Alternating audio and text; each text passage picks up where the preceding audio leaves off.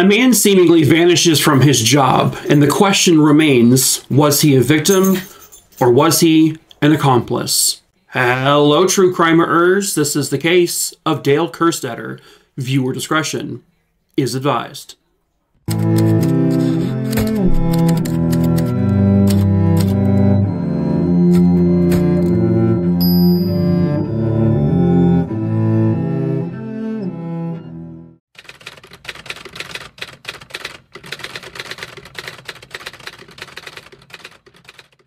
Dale Kerstetter was born and raised in Bradford, Pennsylvania, and he essentially spent his entire life there, with the exception of the time that he was in the Air Force. By the time this case occurs, he is 50 years old, he is happily married, and he has 6 children and 2 grandkids. Dale was described as a really fun father. He was one of the most compassionate people you'd ever meet. He was also described as one of the most honest people you would ever meet. His wife would say that, he just couldn't stand lying to people. It just wasn't in his nature. He was faithful to his wife, their entire marriage. He was faithful to his kids. He was faithful to his community. He worked hard his entire life to support his family. But while he worked hard at his jobs, he also loved to just have fun. He loved being outdoors, especially spending time with his family, just outside, hanging out. And really, no one can really say a bad thing about him. I mean, sure, nobody's perfect, but he was just a very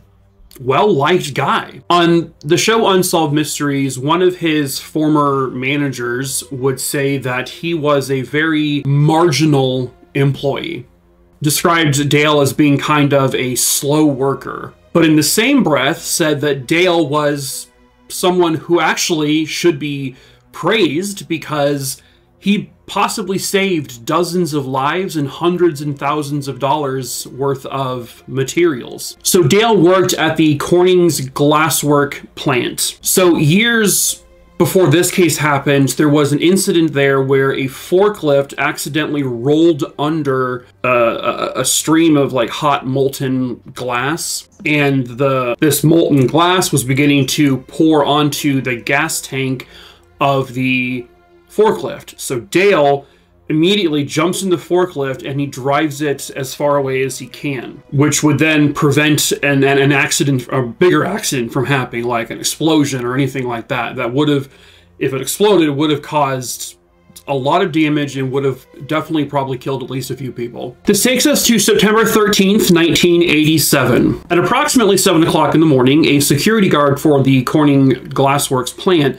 named John Lindquist would enter the building because he was going to be taking over the shift for Dale, because at that time, Dale was the overnight security guard there. He was doing that for extra money. Dale had gotten to work the previous night at approximately 10:30 p.m. His shift didn't start until 11 p.m., but he relieved the other guard there named Art Peterson. According to Art, nothing seemed unusual with Dale at all. But then the next morning, when Mr. Lindquist got in, he was expecting to see Dale in the office where the little security, TVs were, but Dale wasn't in there. And he's like, okay, he's probably just around, walking around, checking out the place. So Mr. Lindquist goes to the break room area to put his stuff away, and he notices that Dale's lunchbox is just sitting on one of the tables next to a newspaper. Mr. Lindquist goes to look at it, and he lifts up the newspaper, and he actually sees Dale's keys there underneath the newspaper. Mr. Lindquist then opens up the lunchbox, and he sees that Dale's lunch is in there completely untouched. The keys were the keys to the plant.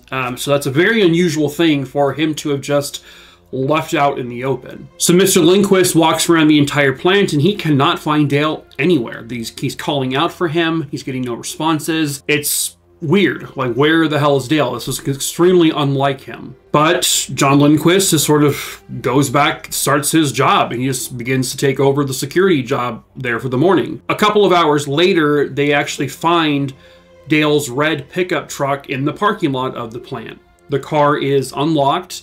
The keys to the truck are actually still in the ignition, which is strange because I believe the security guard the night before that Dale relieved literally saw Dale's car keys, him putting it into his pocket. Also in the truck was a full pack of cigarettes, They found a holster to a .22 caliber pistol that Dale owned, but the gun was not there. And they also found like this little backpack that Dale would use as like his day pack. So now this is getting stranger and stranger. Dale can't be found anywhere. His truck is here, keys in the ignition, all of his stuff is inside of it. Where the hell is Dale? Well, they begin to dig further, and so the protocol there is that the security guards are supposed to call every single hour on the hour to call into the main factory, and Dale was doing that he did that for the 11 p.m. to midnight, but then after midnight he never called in to check in. He missed several, obviously, hours of checking in, but the person over at the main factory was brand new, and he didn't know that was the protocol until all of this started to happen. And that's when he found out that he was supposed to be getting those calls, but he didn't. At this point, Dale is reported missing. So they get the police involved, and the police go to the plant with a canine unit to see if they can pick up Dale's scent. And the dogs actually do pick up Dale's scent, and it basically moves along the path that Dale would have taken as a security guard. But then the dog picks up the scent going up a flight of stairs onto the second level, which is an area that was not really ever monitored by security guards. Like, the security guards weren't supposed to be going up onto this floor. This was the area where the plant's glass kiln was, which they refer to as the tank. And in that tank was extremely valuable platinum pipe. And Dale's scent was picked up all the way to the tank. But Dale was not anywhere found on that second floor. He was not in the tank. You know, they kind of assumed, well, did Dale have a heart attack? Did something medically happen to him? But if that's the case, where is Dale himself? He was nowhere in that building. They did an extremely thorough search. They did have a giant furnace there, but the furnace was never even turned on. It wasn't hot the following morning, so it's not like someone put Dale in the furnace and burned him up. They looked in the furnace, didn't find anything. I mean, he was not in the building. There was no sign of him anywhere. Then surrounding the plant was a lot of wooded areas. There was also like a little pond or a little lake or something like that. And they even searched with canines, and they had search crews looking out there for Dale. They looked in the body of water. Again, they found nothing. So at that point, they begin to look into the security cameras, and they only had 3 security cameras there at the plant. And so they go back to review the footage. At 10:40 p.m., this was about 10 minutes after Dale was confirmed to arrive. Dale at 10:30 had sent the last night's security guard home 30 minutes early, since Dale was there early. So the other security guard was no longer in the building by 10:40.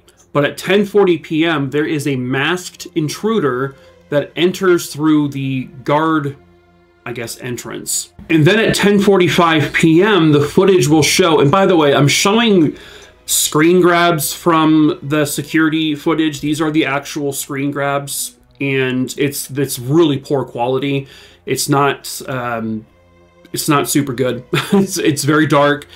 And so it's really hard to really make out any specific details on anything, but these are the images regardless. But at 10:45 p.m., the footage shows the masked intruder meeting, it looks like, kind of meeting up with Dale. They interact, the two of them, at the back of this corridor in the plant. It shows the two of them with Dale in front and the intruder kind of behind him, but also like next to him.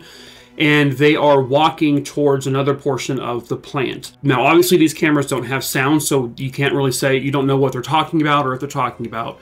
It's also such bad quality that you can't tell if maybe the intruder has a gun, like maybe pointed into Dale's back, or what.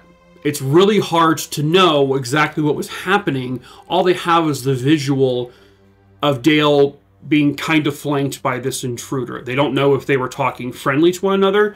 They don't know if Dale was being coerced into cooperating, or if Dale was helping this guy do whatever he was doing. Now, after Dale is seen walking kind of in front of this guy, he goes out of camera range, and then Dale is never seen again on any camera, but the masked intruder is. So at one point, there is a camera up where the kiln is up on the second floor, and you see the masked intruder walking up to this kiln. And then you can apparently see the guy taking the platinum pipe out of the tank. He actually has a saw and he's sawing it out. That is when they actually finally figured out that there was missing platinum. They didn't know that at first. They didn't really realize that or even bother to check that until they saw the footage of the guy cutting through the platinum pipe. And that's when they finally discovered, like, holy shit, there's like hundreds and thousands of dollars worth of missing platinum now. This happened really late at night when there are really no lights on. And so this guy, whoever was doing it, couldn't really see well. They didn't see him using a flashlight. But he seemed to know exactly where the tank was. He seemed to know exactly where the platinum pipe was within the tank.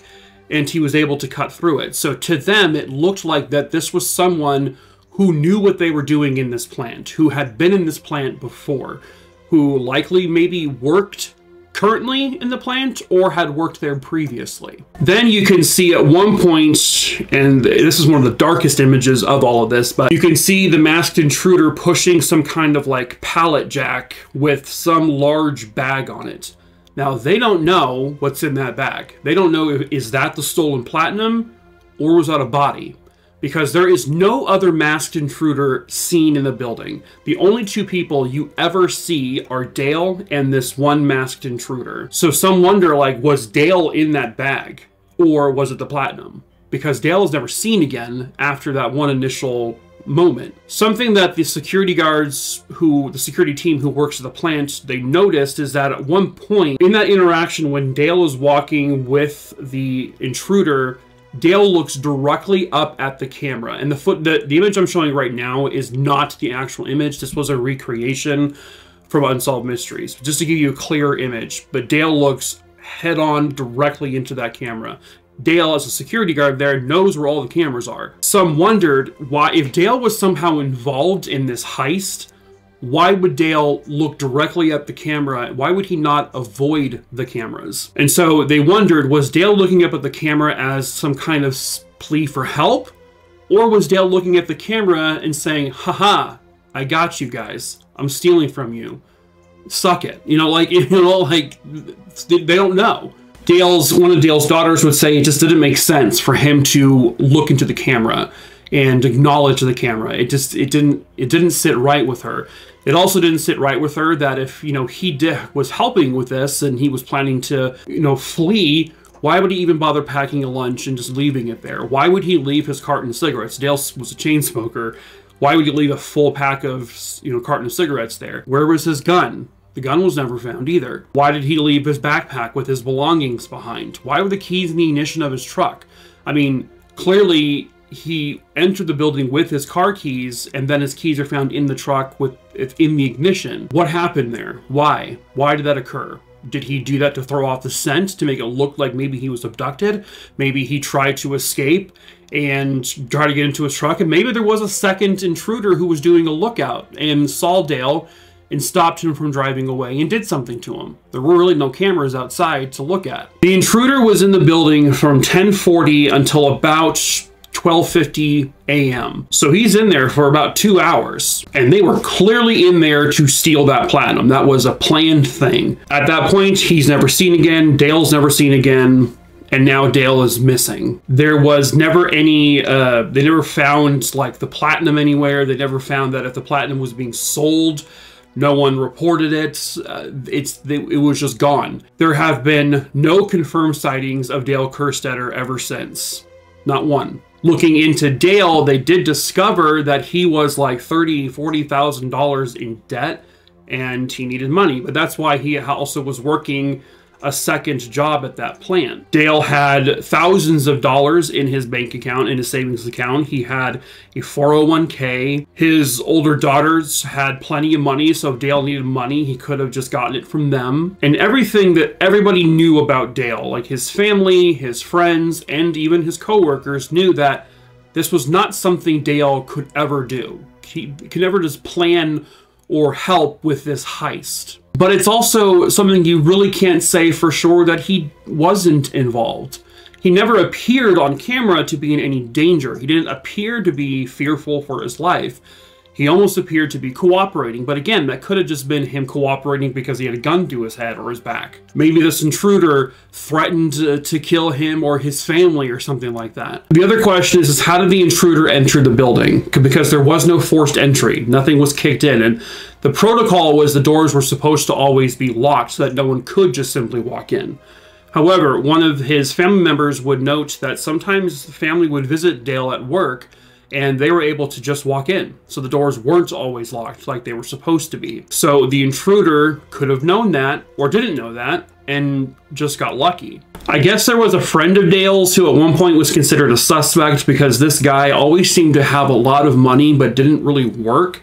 And they never really knew how this guy got money. So was this like a guy who had committed robberies in the past and knew Dale worked at this factory with this, you know, valuable platinum, and maybe he worked with Dale or just got information from Dale, unwittingly from Dale, and planned this heist on his own. They looked into this guy. He had moved to Florida shortly after the platinum heist, and they were able to essentially clear him of anything involved with this case. There was also, that friend also told one of Dale's daughters that Dale had told him, the friend, about an employee at the plant named Ollie. Ollie had made jokes in reference to how easy it would be to steal platinum from the plant. It's possible that once Dale heard this employee say that, Dale may have been like, maybe you're right, that's a lot of money. And so there's a possibility that Dale and this person named Ollie worked together for this heist.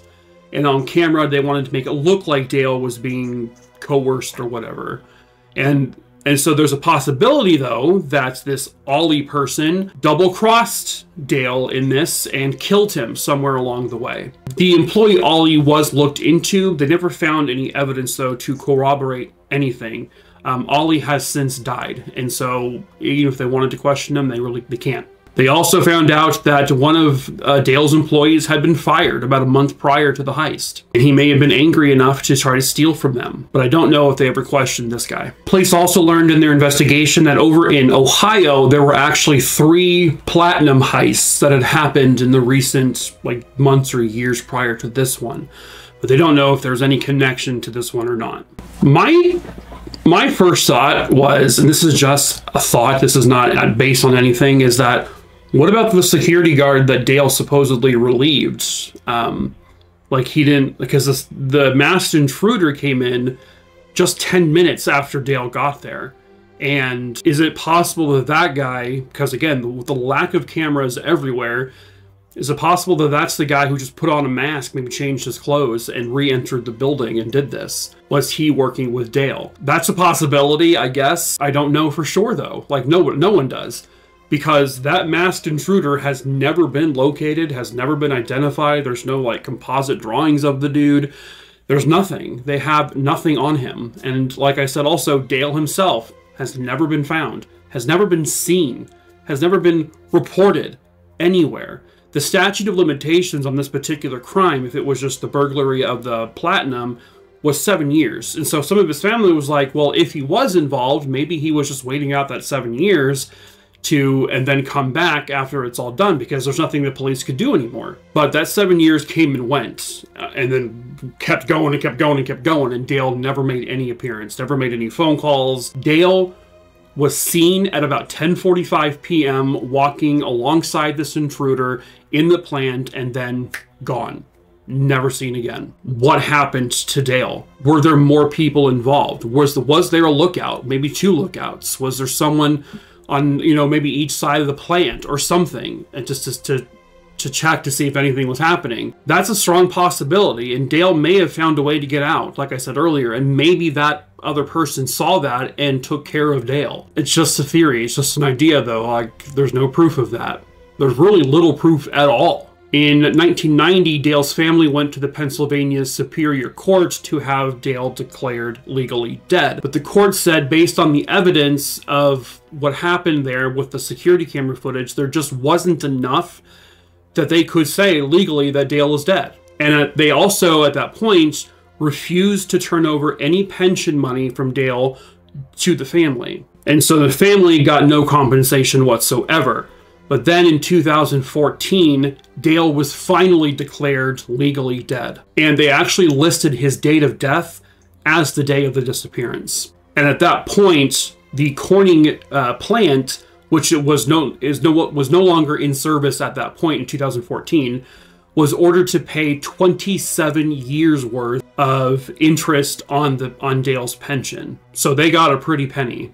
The family did. And they also got interest paid on Dale's life insurance too. Police over the years have continued to kind of check into this case because, you know, while the statute of limitations is far gone on the robbery portion, Dale is still a missing person. And so that case has just remained open. But they don't know. Like, they don't know if Dale was just a victim here. Was he just in the wrong place at the wrong time? Or was he an accomplice? Did he assist this person? Did he organize this? Did he plan it? Was this all his doing? They have no proof of that. You know, if the whole idea was to steal this platinum and then sell it, you would have some kind of paper trail that you would have at some point been able to follow, unless they did it like this underground black market type thing, maybe, you know. But that's the problem, is there's so many just unknowns. My gut tells me, and it's a big gut, let me tell you, tells me that I don't think Dale was involved. That's just kind of like, I don't know, that's just what my initial thought was, is I don't think he was involved. I think Dale was killed. I personally think that Dale was caught by surprise by this intruder and was cooperating with this intruder to a degree, and then once he's off camera, something happens. I think Dale tries to get out. I think he tries to escape. And I think there was an accomplice outside who maybe saw him and saw him getting into his truck and trying to flee, but then got Dale and killed him. I'm basing that off of no actual physical evidence. That's just my own personal theory and my own personal idea. I don't know that to be factual or truthful. It's just kind of what my gut tells me. I don't know. I could be completely wrong, absolutely. But just based on who Dale was as a person, his life, his finances were not super great, but he had plenty of options to ask for money, to get money. He was doing okay. Like, it wasn't like he was filing for bankruptcy and his life was in shambles. It's, you know, but it didn't make sense for him to plan this heist of platinum. But I don't know, that again, that's just, I'm just shooting ideas out of my face with no actual evidence. Dale has never been found. No body has ever been found. Nothing. It's just he was there and then he was not. But if he was murdered that night, somebody somewhere out there has got to know. If whoever planned this heist, it wasn't just a one-person thing. There were likely very few people, many people involved in this. And these types of people, they talk, they brag, they go on. And so somebody might have overheard something.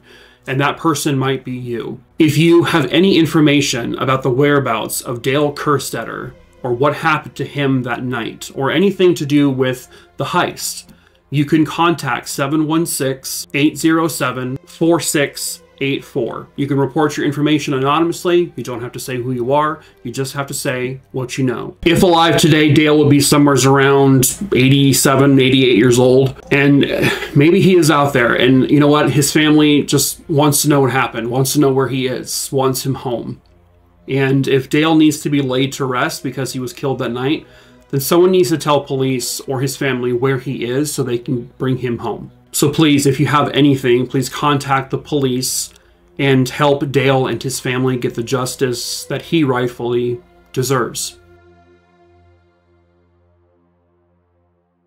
But that is it for this case. True crime, a Rooney Dooney Dingleberry Dongs. Hope you found it interesting. As usual, if you're new here, hello, my name is Mike. I tell true crime stories here. So if you're into that kind of thing, please subscribe, give the video a like so more people can see it.